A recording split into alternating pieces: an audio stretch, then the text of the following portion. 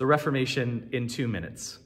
In 1517, an Augustinian monk named Martin Luther nailed a set of 95 theses to the castle church door in Wittenberg, and this was the fuse that lit the Reformation.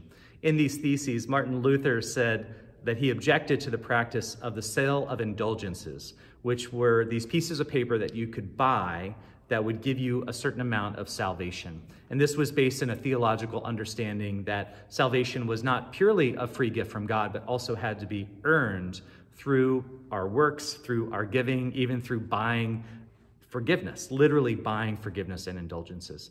And so this kicked off a series of theological disputes, a series of essays from Martin Luther, who himself was a biblical scholar, who was a theologian, who was a monk, and then left the monastery and started this new movement called the Lutheran Church.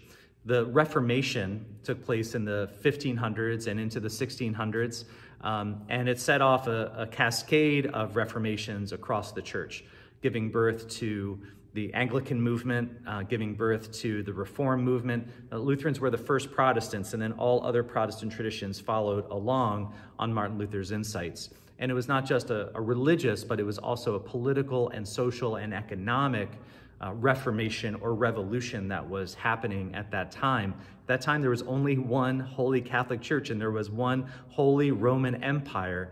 And Luther's theology, this truth that he said that we are justified by grace through faith, became the spark, this theological understanding of who we are and who God is and what God wants for the world, created this spark which created essentially the modern world.